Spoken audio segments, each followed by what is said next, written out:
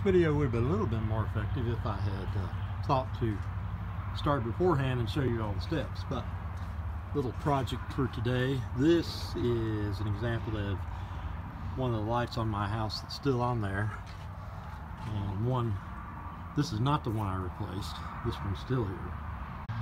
This is the one I did replace. As you can see, it's not in the best shape. Some birds and other critters have decided to make a nest in there. I was just going to take this apart and clean it, but once I got into it, I decided to just replace it. This is the light I replaced it with. As you can see, it's a motion detection. And if I walk out here in front of it, yeah, you can see it turns on.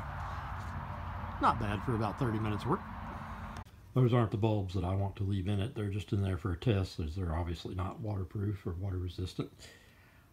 Today I may order some on Amazon or might drop by the hardware store, but not today. Now is not the time to go out to the store for anything unless you absolutely have to.